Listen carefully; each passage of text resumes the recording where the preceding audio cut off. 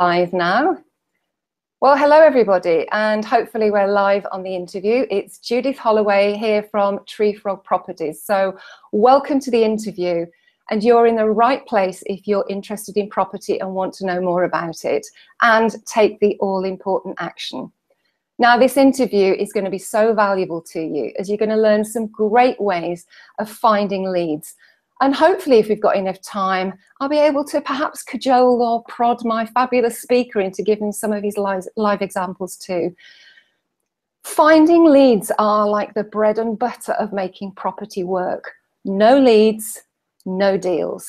So this particular interview is, we're actually learning from Andy Haynes today, and he's really successful in constantly getting good quality leads and converting them into deals. And this interview, I'm really looking forward to drilling down into this first area, because converting them into deals, I think, might just be another interview. So perhaps we'll take a rain check on that, Andy.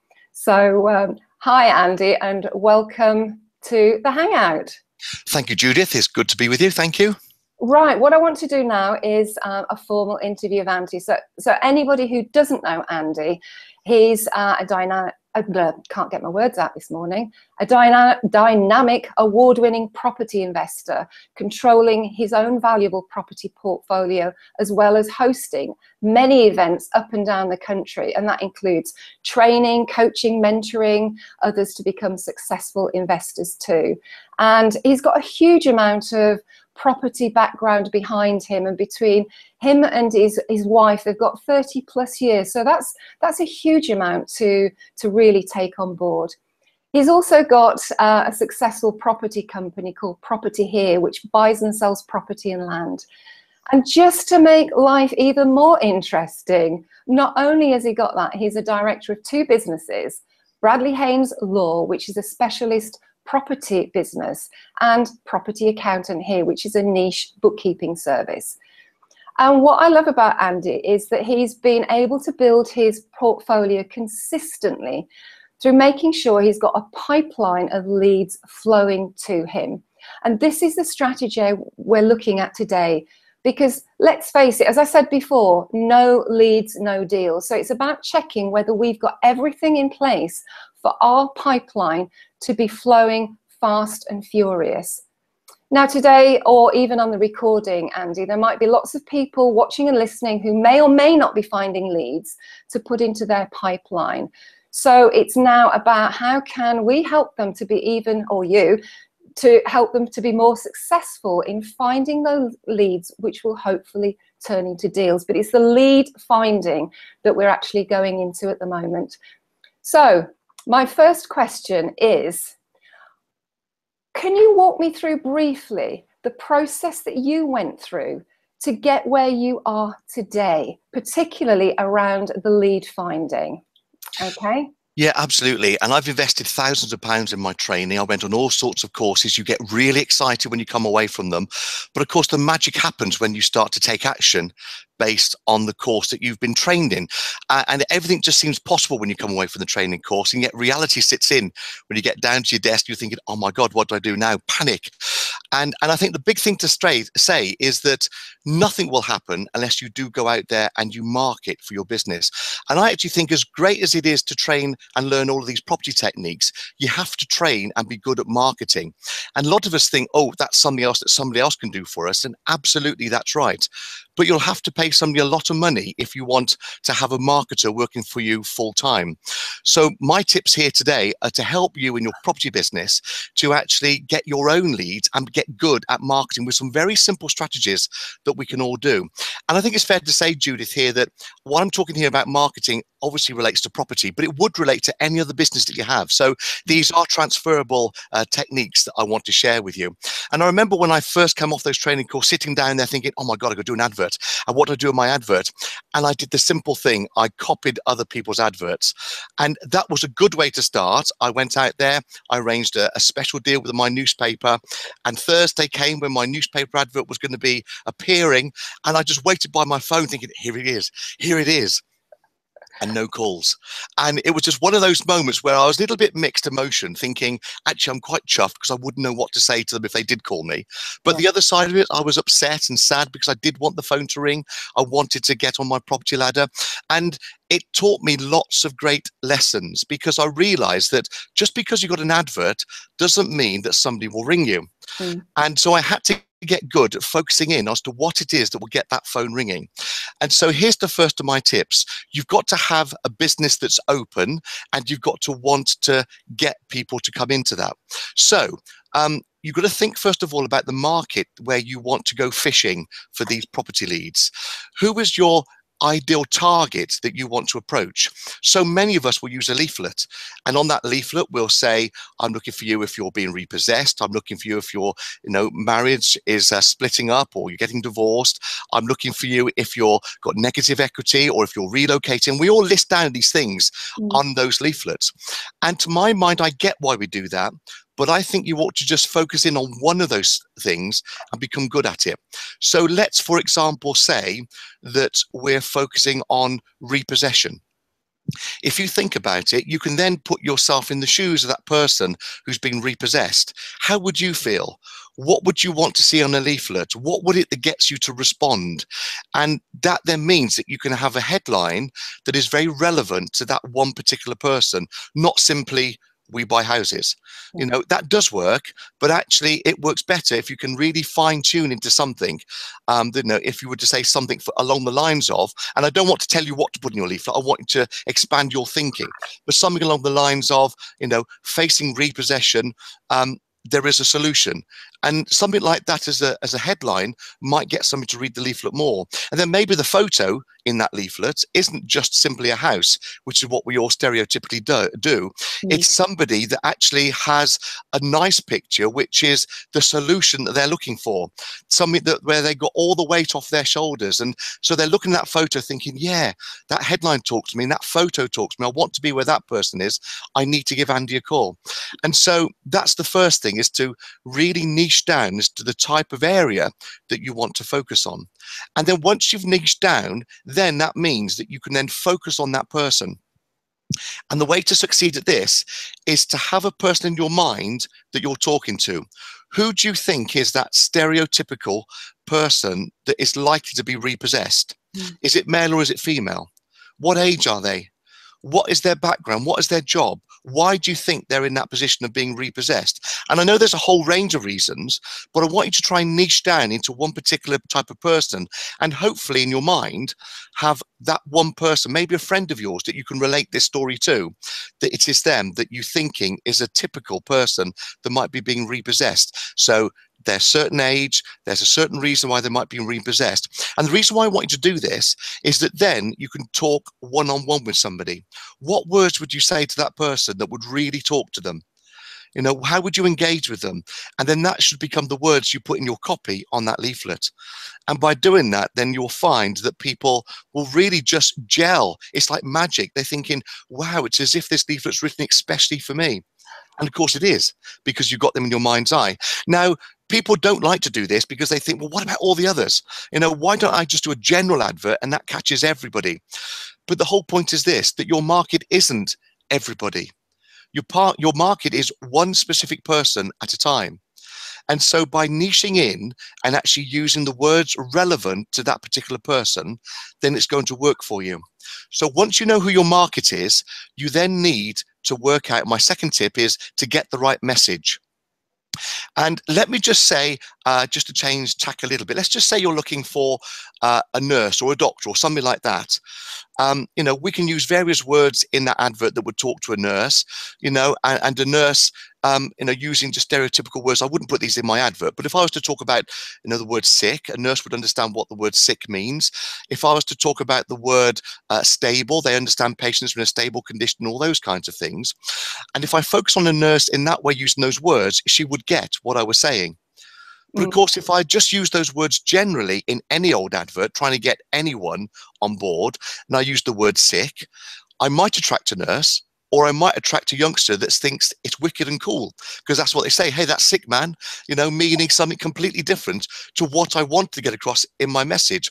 And let's just say I'm talking about a stable.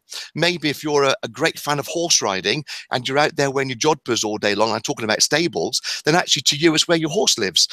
So it seems so obvious when I'm saying this, and maybe I'm going to extremes, but the word choice that you use in your advert is very relevant.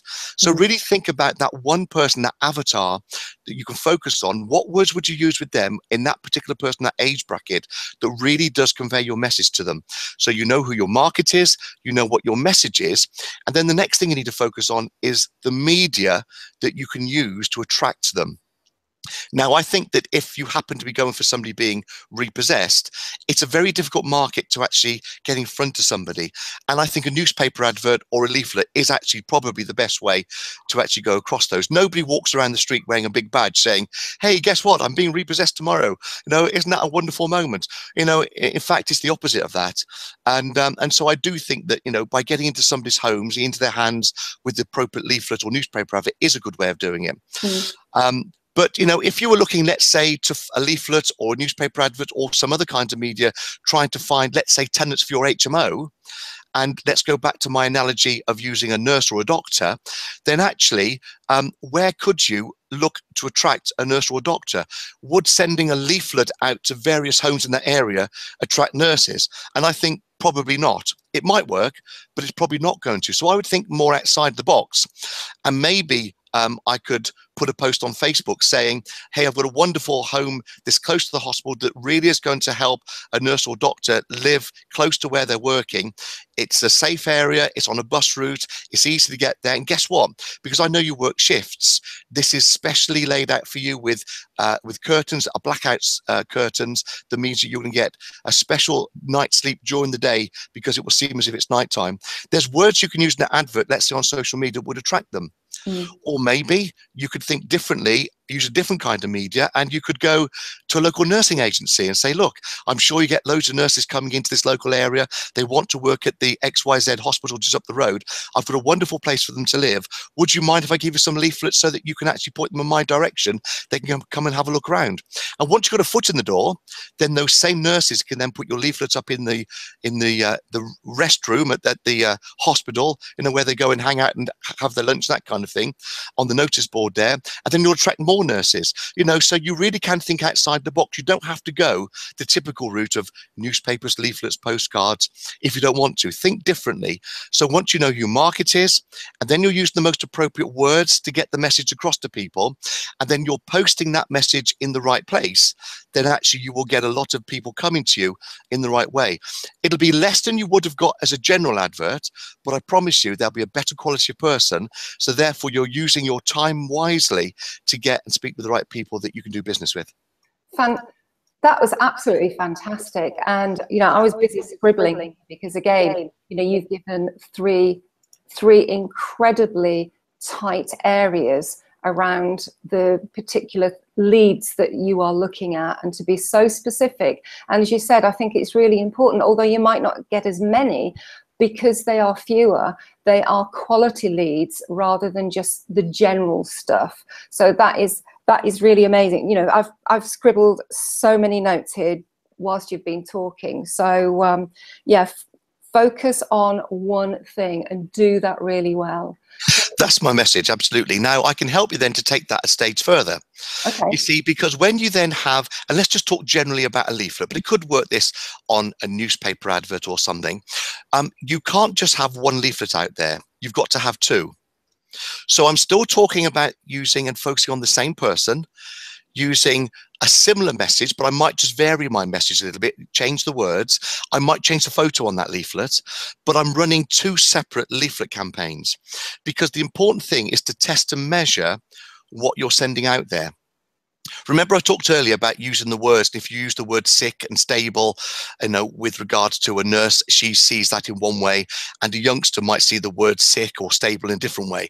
So you would be focusing on what you believe are the keywords in the advert, but by having a change of words in your advert aimed at your same target market, you know that one of those leaflets will work better than the other one.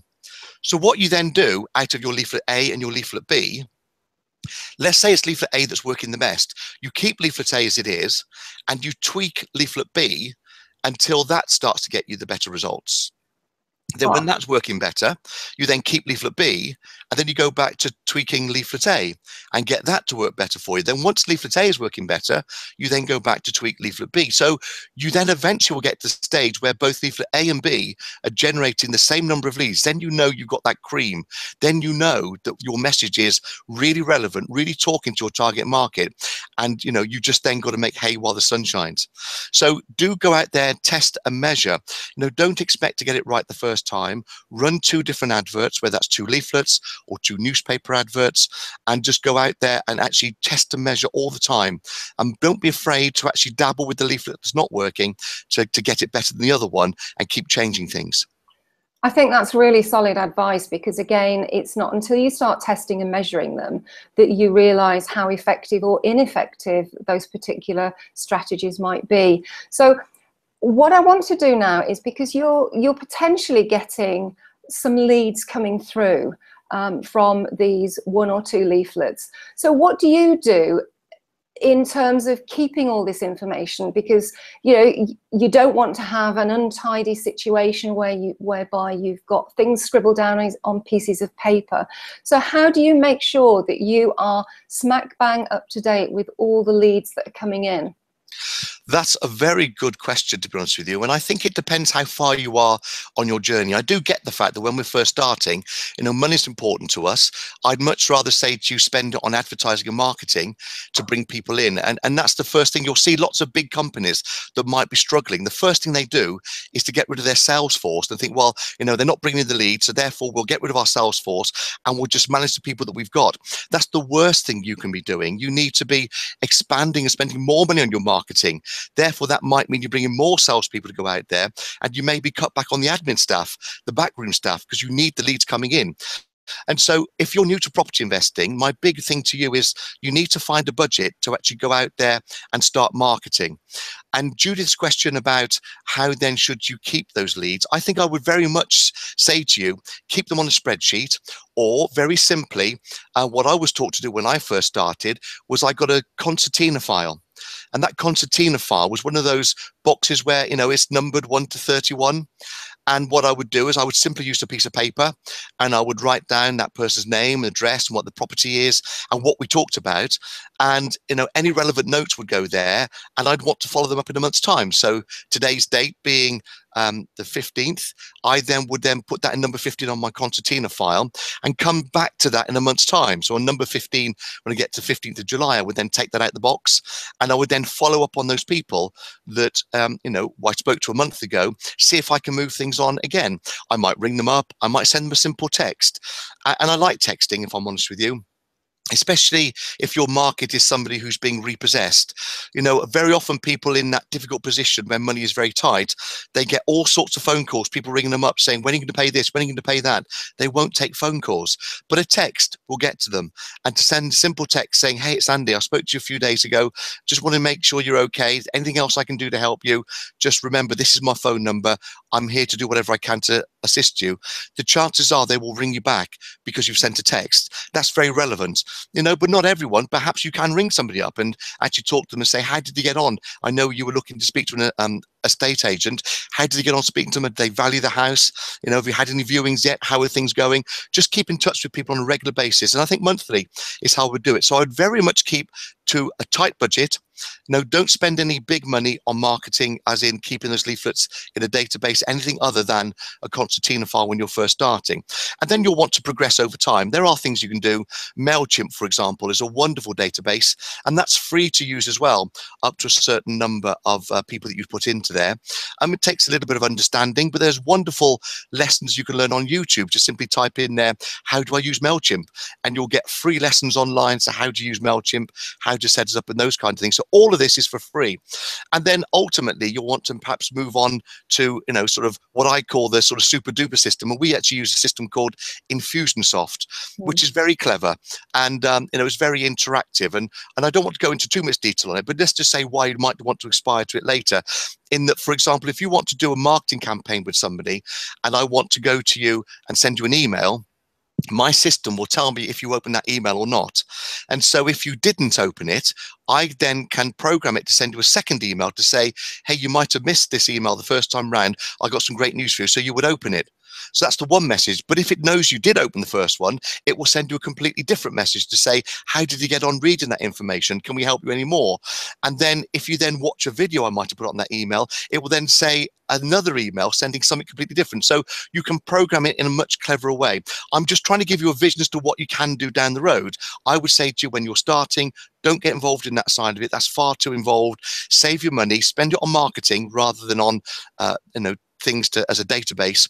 A simple sheet of paper works really, really well, and just be processed to put it into a concertina file, follow up once a month, and you'll get great leads from that. Wow, that's fantastic. Thank you. And yeah, MailChimp is very good to use, but yes, it can be a bit confusing. And again, that's got the facility that you can still look to see who's opened it and who hasn't.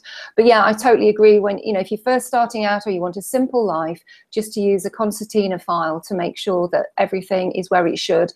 And I think the key thing for me that has come out of that little bit that you've been speaking about is, and I've scribbled it down, and well, two things actually. The first thing is to work on a tight budget, and the second thing is to follow up, because I think when you follow up consistently, you still build those relationships, and there could still be a potential lead following into a deal.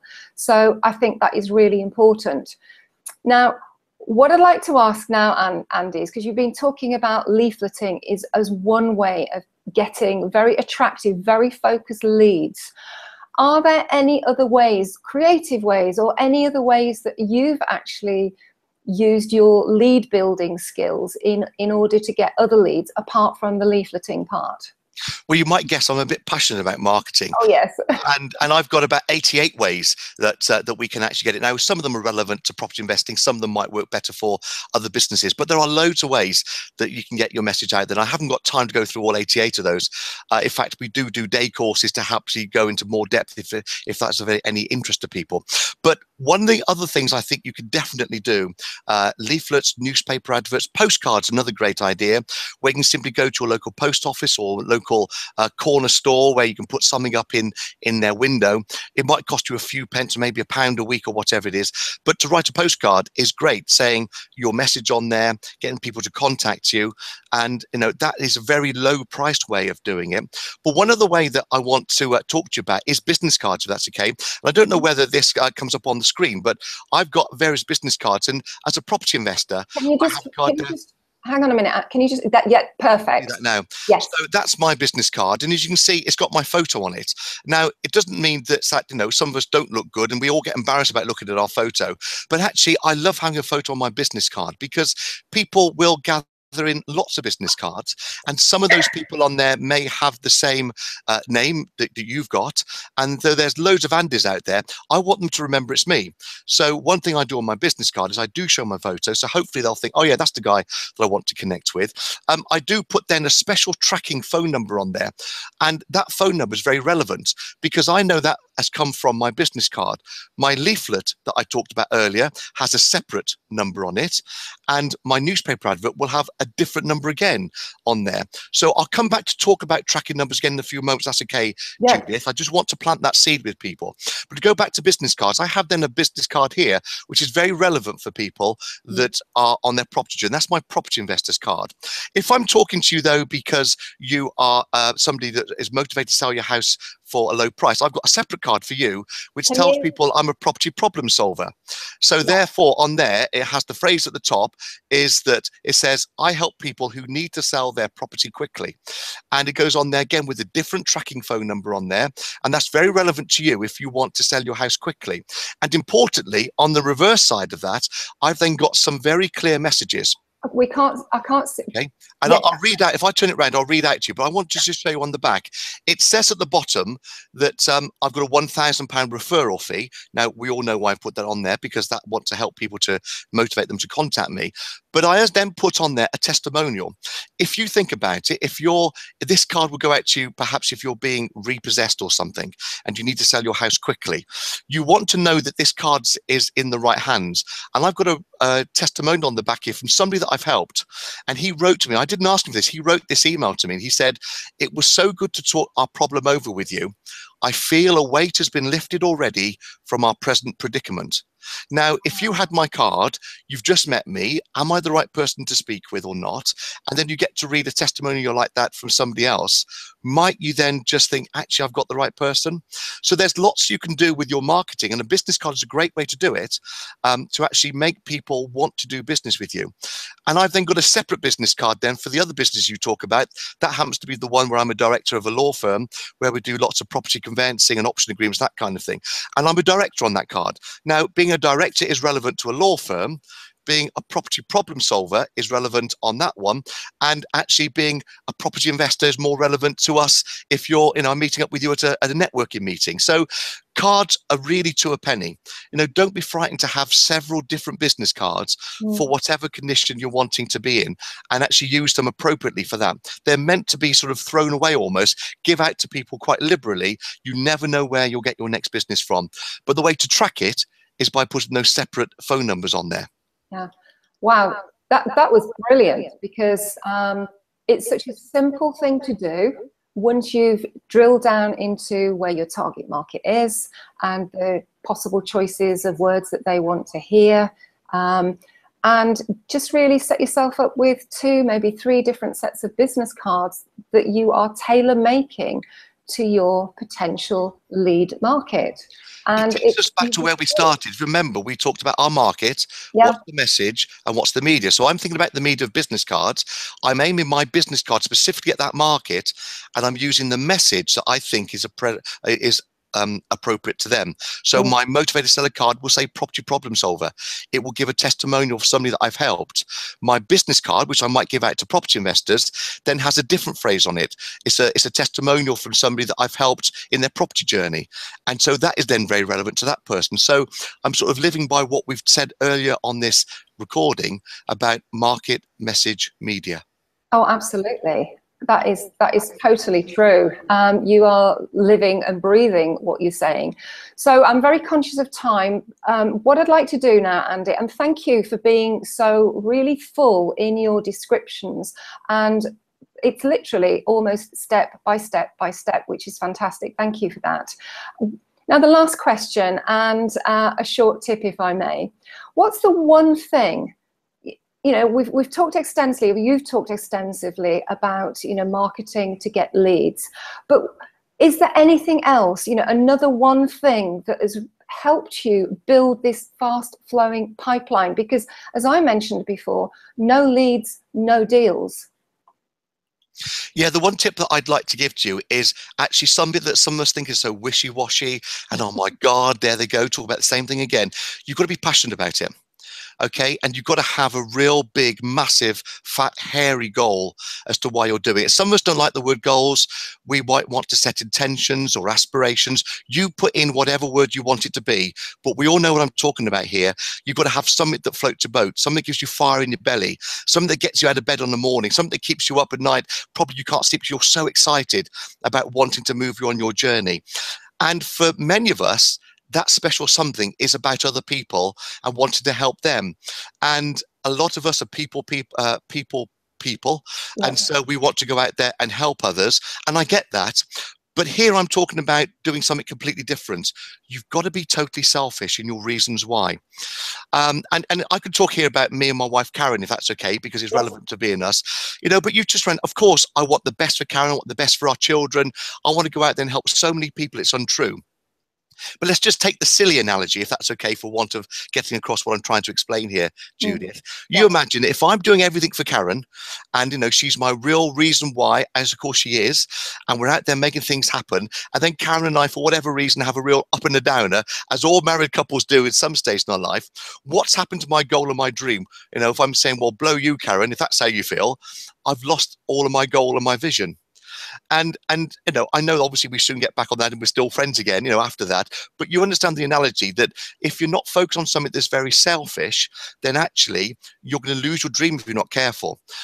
If you imagine that I'm totally selfish and I'm focused on the things that are relevant for me and I get everything I want and I make a success of things, guess who I spend my money on? Karen. On Karen and the children. And so they all benefit from that. So if you understand what I'm trying to say, it's the one and only time that I think is fantastic to be totally selfish. So please go and think about, and it may be that you take yourself into a room, and a lot of us have got those dreams and goals, but they're probably buried deep down inside of us because they're pipe dreams. So many people along our lives have said, oh yeah, here you go again, dreaming once more. And we almost get laughed at. And I want you to actually think about that. And so go somewhere quiet, really focus on those people that have laughed at you almost, and rejuvenate those dreams and visions to say, actually, it's not so silly. And Andy's given me permission to think about them, and go out there and then not only think about them, but what you then to put a bit more meat on the bone. I want you to actually think about how you can really get those to happen. Having a dream and a vision is really going to be that thing that will then get you out of bed on the morning to go out there and make all this happen. And then once you've got that fire in the belly, how are you going to do it? Well, market you're going to focus on. Remember that clear avatar, that person you're aiming it at. What message can you give to them? And then what medium can you talk to them in? And that really will help you. And if you're struggling with money, then you need to spend your money on marketing. Business cards are very cheap. Leaflets are not very expensive. And actually, newspaper adverts, you can negotiate a great deal. Go to the newspaper and don't just put 1 or 2 adverts in there, because that's not going to work. Lots of people will need to see you in that advert. And remember, we're running 2 adverts, A and B. We want to test and measure. What we want to do is to go in that advert, in that newspaper. And what I would suggest to you is you go in at least 6 months. But I would go to your newspaper and say, how much would it be to give me an advert in that newspaper? And they'll give you a price. And then say, okay, what if I then go in there for a whole month? I'll have 4 weeks worth of adverts. Can you get the price down a bit? Okay, what if I now go for 6 months? Can you get the price down even more? And what if I then consider I'll go there for a whole year? Can I get, an even cheaper price? You can get it very, very low. You've got to be out there in the marketplace. And, you've got to put you there. So I would say to you, save your money, put it into adverts, really get your name out there. And it's like a boat on the waters. Keep the sail up, because if the wind blows and the lead comes along and they look at the newspaper advert that particular week, you will catch the wind. You will be the person getting the call, and you'll be the one that will be getting that property lead that you can do something with. Oh, that's fantastic. And I like your analogy about the boat, because it's about being prepared, isn't it? I don't know, can you hear an echo? I can hear a slight echo. Okay. Right, hopefully it's gone now. I think that was sort of like a lag, because we're running live at the moment. But yeah, I think what you actually said about being selfish, because again, if it's something for you and you're really passionate about it, then the rest of the family, even though the family are involved in it, actually get the positive side of it as well. And I think that is so important. You've got to give yourself permission to be selfish. And sometimes, as family-oriented people, we do put other people first. So now it's time to be totally selfish. Thank you for that, Andy. That was fantastic. What I'd like to do now is to sort of, finish off with sort of a tip.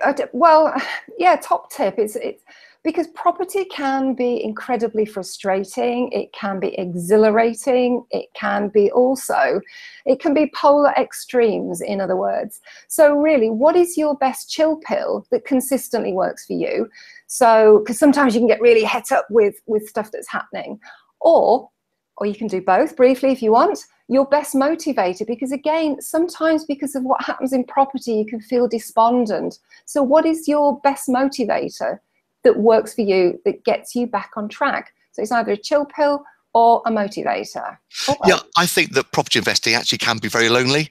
We're out there in our own individual separate businesses, and sometimes you're out there making it happen. As you say, you're tearing your hair out sometimes. You do get down times. I think it's important, the circle of friends that you mix with, that's very, very important. I do get down days, believe it or not. I know that I may always appear to be up, but I've then got a circle of friends that I can just send a simple message to, or make a phone call to them. And, they really they get me, they understand me, they know what I'm focusing on, they help to lift me up. That's important. It can, though, be a simple thing like just going for a walk. I very often will say to Karen, you know what? I'm going to go out there for a walk around the block, and I just need to talk things through in my own head, talking to myself. And everyone says, what, you talk to yourself? What happens when you talk to yourself, Andy? That's got to be a side of madness, isn't it? But no, I find that talking to myself actually helps me to think things through. And, we have those 2 little dogs on our shoulder, the good dog and the bad dog. And you've got to try and control whether you listen to the good dog or the bad dog. And we all get it, and we all have those little voices in our head. And, you've just got to then make sure you're listening to the right dog on whichever shoulder it's on.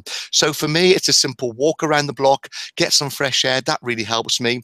Doing something completely different away from property, then might be going for a swim or going for a run, or going watching a little bit of television I've recorded or something like that. I don't watch a lot of telly, but there are certain programs that I will tape. And of course, with iPlayer or ITV Play today, you can go and find some great programs on there that just a wind down time. So then you can come back to the problem that you were facing before with a clearer head, and you'll see it in a completely different light. So mix with the right people, go and take a little bit of fresh air. That will always help. Going to networking meetings, I think, helps. And this is a whole new topic that we could talk about, but I just want to touch on it lightly. When you go to a network meeting, it's important to go along then. If you've got a problem on your mind, why not take that problem along and say to people, I'm struggling with this at the moment, what would you do? And you might get 10 or 15 or 20 different answers, but there'll be one of those answers that is appropriate for you and really will be the way that you can move things forward as well. So there are lots of ways that you can help it. But the biggest way, I think, is to have your favorite music. What is it that you can just simply go there, put a YouTube track on, or go to your iPhone or wherever it is, and just play something that really talks to you and actually gets you motivated, gets you back up there again, realizing that everything is going to be okay, that you can do it. Realize that, if life was a full total high, wouldn't it be so boring? You can only measure the highs by knowing and enjoying the lows, really. I know it's a strange thing to say, enjoy the lows, but you can only enjoy the highs by having the lows. And so know that it's only temporary, it will pass. There is a solution. You just need to go out there and find it. Oh, that was fantastic. Thank you. And again, I think, the way that you've talked about, how to get those leads has been fantastic. It's been really powerful, and, there's been huge takeaways. And I hope the people watching live or on the recording also get a huge amount of takeaways too.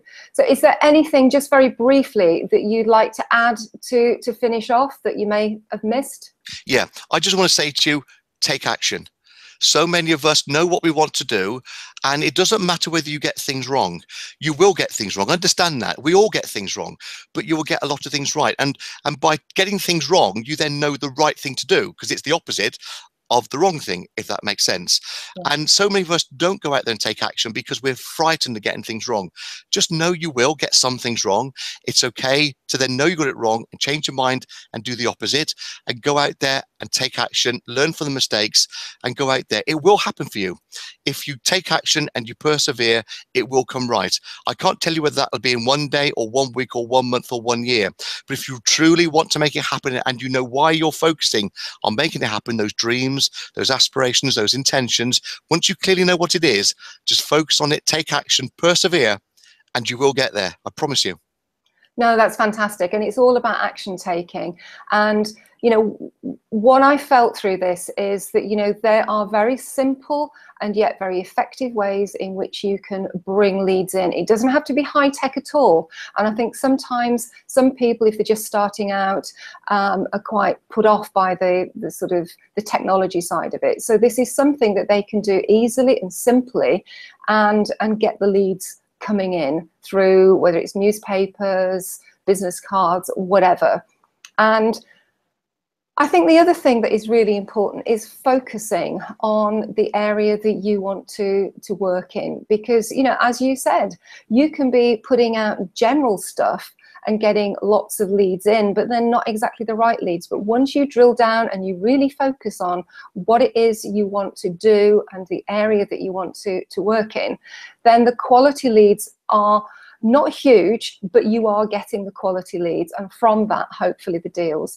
So I think you have provided a huge wealth of experience and background and energy and positivity and lots more besides. So I want to thank you so much, because it's been an incredibly informative interview. And I hope the people watching on the recording as well will take that all important action, because as you just said, action is really important. So thank you for that, Andy. It's great spending time with you, Judith. Thank you for inviting me. Okay, thanks once again, and I'll speak with you soon. Take care. Bye-bye. Bye.